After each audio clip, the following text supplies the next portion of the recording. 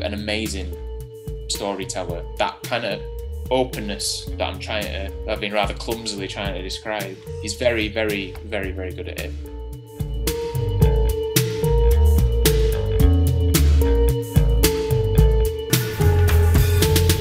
Hey, what's up everybody, and welcome to another episode of the Accolades conversation series, in which I talk to some of my favorite artists about who or what they would recommend me checking out. Make sure to subscribe to our channel or hit that like button. This episode is in collaboration with Sonic City Festival, a 3-day curated festival in Kortrijk, Belgium, from the 11th till the 13th of November, organized by Wilde Westen. This year's edition is curated by Low, Black Country New Road, and Gilla Band. Some other bands already added to the lineup are Goat, Dry Cleaning, Cococo, La Fille d'Illegadat, and the musician you'll hear me talk to, Kiran Leonard. Check out the lineup on soniccity.be, where more names will be added soon. Kiran Leonard is a musician, composer, and singer-songwriter from Saddleworth, Greater Manchester. He first learned to play mandolin and guitar, and then, inspired by his older brother's diverse music collection, began to experiment with composing electronic music. After a period of prolifically self-releasing experimental music, Leonard's full-length album, Boller Hat Soup, was released in 2012 on Hand of Glory Records to some acclaim, receiving notable endorsement from DJ Mark Riley of BBC Radio's 6 Music. His subsequent LP, Grapefruit, released on Moshi Moshi Records, likewise received critical acclaim. I spoke to Kiran about John Berger, an English art critic, novelist, painter and poet. His novel G won the 1972 Booker Prize, and his essay on art criticism, Ways of Seeing, written as an accompaniment to the BBC series of the same name, was influential. He lived in France for over 50 years. John Berger began his career as a painter and exhibited works at a number of London galleries in the late 1940s. His art has been shown at the Wildenstein, Redfern and Leicester galleries in London.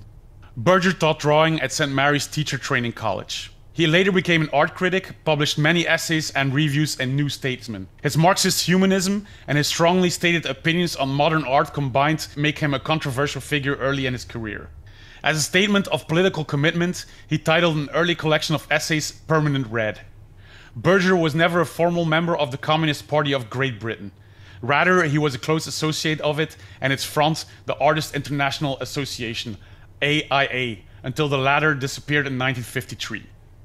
He was active in the Geneva Club, a discussion group that appears to have overlapped with the British communist circles in the 1950s. If you are into my illustrations, this Accolade series comes as an illustration book, which you can still get on our website, craterecords.be. This is what Kiran had to add.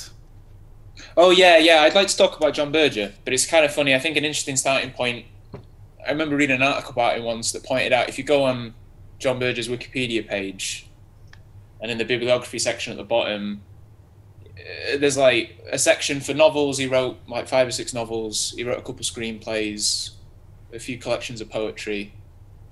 And then the other section is about 80 publications long. It's an enormous body of work, most of which falls outside of easy categorization. Not only because a lot of the work is collaborative, he would work with other writers and photographers and filmmakers and things like that, but also because he blends fiction with non-fiction and poetry and things like this so well. I think the reason that his work is able to be so pluralistic but also very, very consistent is because I think there's a rare kind of, as I say, consistency, structure going through all of his different concerns. So John Berger is primarily famous as an art critic, and he's primarily famous for a television show and a book. A television show that was made for the BBC in the 1970s called Ways of Seeing, which is how I first became loosely aware of him. I think internationally it's very well known, but especially in Britain, if you do an arts or humanities degree in Britain, you are expected to have it's a very sort of seminal book. And the book was largely prepared in response to a television show that was made in the BBC for the BBC in the 1960s called Civilization, by a man called Kenneth Clarke. Kenneth Clarke was a good art writer and a smart man, but he was very much, Civilization is about the canon, and it's a very conservative, sort of almost quite distant view of art and how you look at art and engage with art and evaluate it. It's conservative, you know, the word really to focus on is conservative. And what Ways of Seeing was about, well, it's about many things. It's kind of difficult, and even though it's such a famous text, it's quite hard to summarize, but it's largely a response to that attitude towards art, which I suppose Berger would see as mystifying above all. He uses the word mystification a lot, that this kind of engagement with this quasi sort of like religious idolization of art leads to a kind of mystification that means that we don't engage with it in a very direct sort of a subjective way. For example, one of the key concepts in that series, which Berger is credited with popularizing, is the idea of the male gaze. Kenneth Clark, in addition to being the host of Civilization, was kind of a nationally renowned expert on the nude, the classical nude painting, and he would write, this dross about, nudes and how they depicted the feminine beauty ideal. And then Berger's response was, take it for granted how obvious it is that those paintings, they're about possession rather than beauty. So Ways of Seeing is basically about that.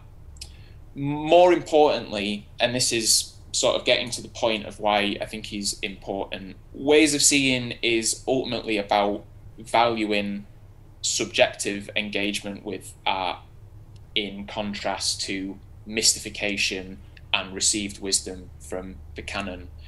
I mean, he's not often described as a postmodernist or a post-structuralist, and I don't think it's a bit of a limiting framework to put him in. But I think he's a very useful riposte to the kind of very prevalent right-wing argument that we live in I fucking hate this word, but it's useful that we live in a kind of era of kind of post-truth because of the evaluation on subjectivity in how we think about the world.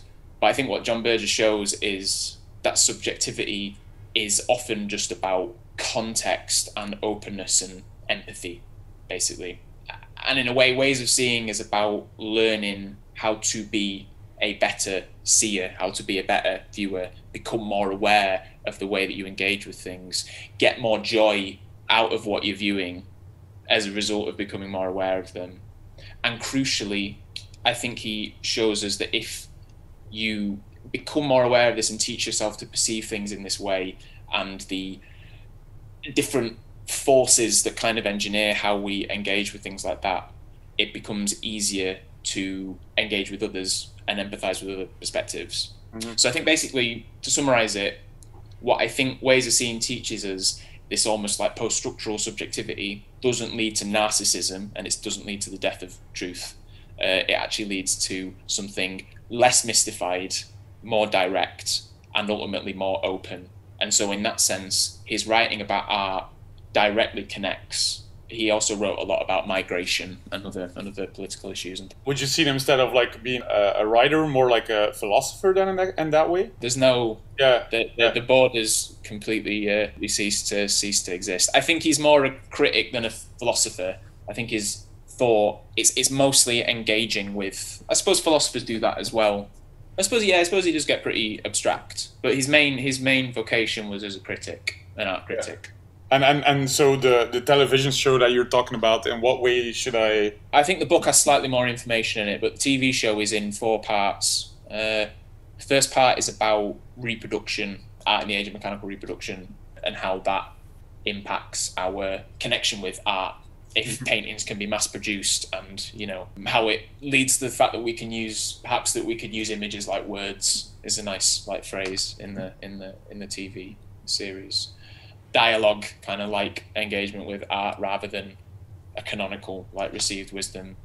And there's other episodes about art as a commodity, like the landscape as a commodity. It's quite common where sort of landscape paintings that people like Kenneth Clark would talk about demonstrating a beautiful landscape. It's as common for a landscape to be painted, to have been commissioned, so that the patron could show off how many fields they owned, rather than the beauty of the land itself. He talks about a Gainsborough painting in that context. So that's one aspect to it, sort of showing the other forces other than beauty, Okay, gotcha. But it's also he does a lot of fun stuff where he sort of talks about Caravaggio paintings with kids and shows how children sometimes engage with paintings they can sometimes get to the heart of a painting more easily than an art critic, if you're able to just kind of engage with it. As in like a rational towards emotional kind of way, or like kind of it's really interesting. That's in the first episode, and the example is that they're all looking at a painting, a Caravaggio painting of Christ, and the kids can't decide whether the person in the middle, who they think might be Jesus but they don't know,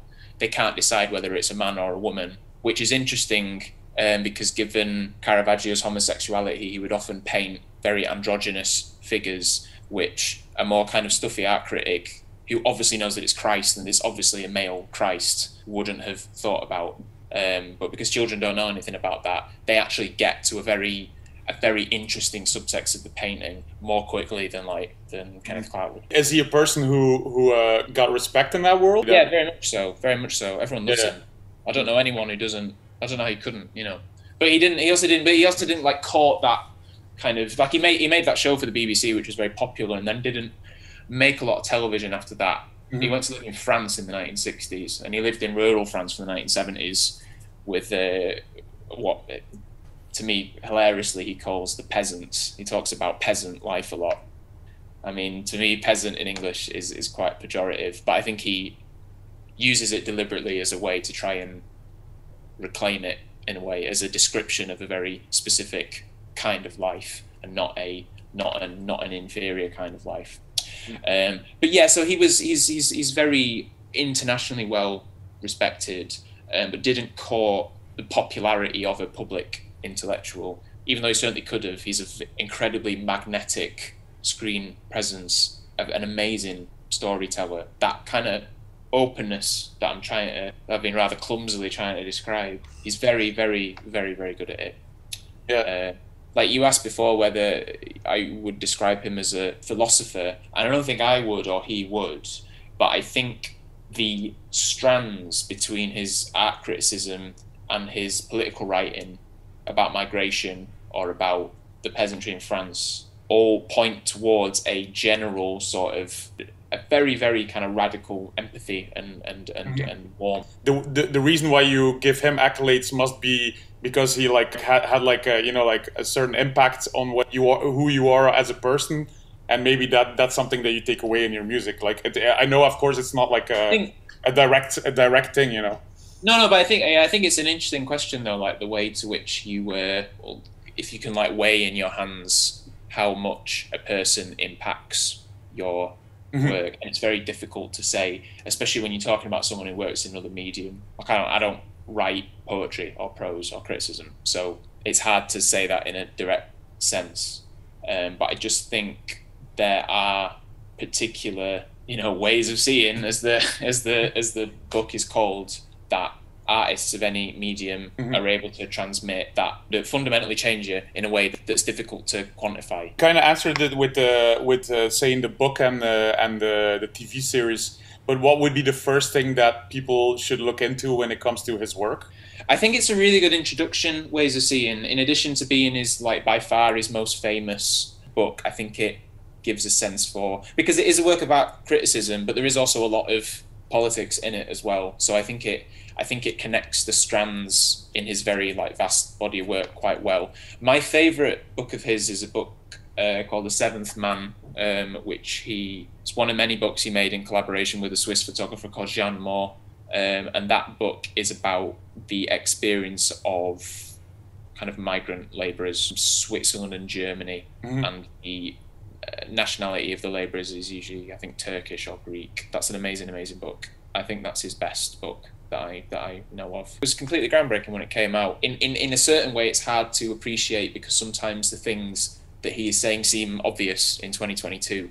And one of those pieces, again, where it's in the other section on Wikipedia, not just because of the interplay between the photography and the text, but because he sort of drifts between very factual, very political writing about basically about how labourers from these countries are exploited, with very, very, very personal stories. worth looking into. Yeah. The other question that I had was, so you're playing at Sonic City Festival. Did you see the lineup of people that are playing? I kind of have, yeah. Is there anything in particular that you look forward to seeing? Or I'm definitely looking forward to seeing Low again. I've seen them before, but we'll definitely go and see Loosberg, who were they're Dutch. I think they're not Belgian, they're Dutch. Guitar player's amazing. He's like the fucking best guitar player in the world. He's so good. I only saw him once, and like every song, it'd be like 3 minutes a song, and then 4 minutes of like a guitar solo with no notes. It was like Merzbow or something. It was amazing. I want to thank Kiran Leonard for this conversation. Again, this episode is a collaboration with Sonic City Festival, a 3-day curated festival in Kortrijk, Belgium, from the 11th till the 13th of November. This year's edition is curated by Low, Black Country New Road, and Gilla Band. Make sure to check that out, soniccity.be. Next week, on episode 44, I'm talking to rapper Fat Tony about his love for the music of Devin the Dude. Thanks again for listening.